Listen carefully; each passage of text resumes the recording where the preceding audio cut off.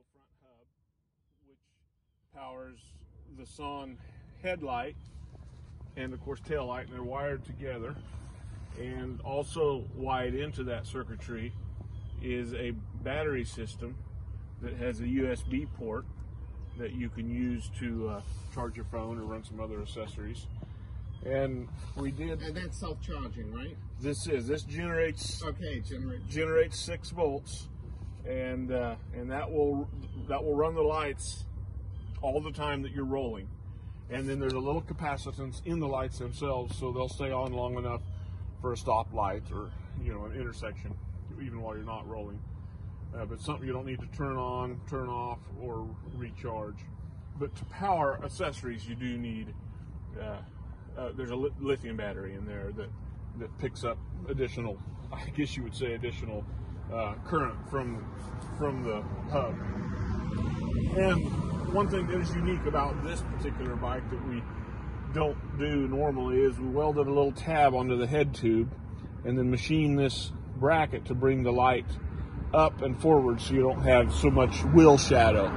If you mount the light back here or keep it too low on a long wheelbase with this kind of fork offset, you get such a wheel shadow in there. And then the TerraCycle Glide Flex, the little teardrop fairing, the steer stopper, again designed into the frame.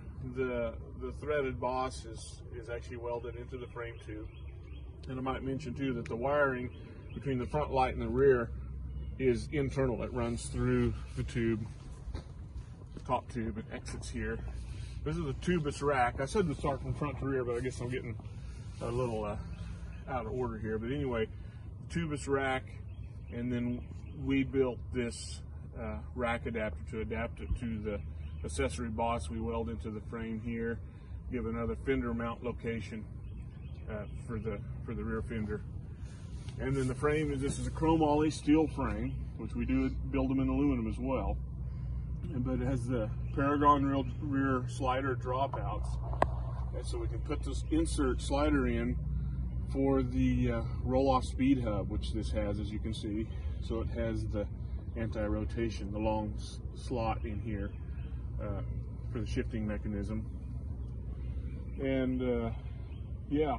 And the seat configuration, I mean, can you tell us a little bit about the different types of seats you might be able to? Well, this is our standard mesh seat, which would be the most common. We also have the sling mesh, which at a glance looks much the same. The sling mesh, instead of having a plastic pan that sits underneath the foam cushion, it is actually a webbing suspension, more of a hammock style suspension underneath there. This is an aluminum frame that supports the mesh and the pan, whereas the sling mesh is a chromoly frame. Sling mesh is actually just a little bit lighter. These frames we bring in from overseas, the seat frame. The sling mesh is built in-house, currently out of stock. There's not enough of us to go around to get everything done, but yeah. And then the sprint brace foot tube for recline, and the recline is independent. Actually, I'll just take the seat off here. It's QR pins. I've pulled 2 QR pins back there and then 2 underneath here, and the whole seat just lifts off on the V-clamp, which the V-clamp can travel 12 inches fore and aft, and it's got 2 locations here, so you can really get all the adjustment travel. And it just sits on these little saddles here, on these bolt heads, machined down bolt heads, and the QR pin is what captures it. That also is the pivot. So that's a real slick, clean, simple way to install it. Way slicker than what I'm used to. And you can take the seat off as long as you remember which hole you were in on the recline back here on the flute tubes. You take the seat off, and it remembers. Right back where you went. It's exactly right. That's exactly right.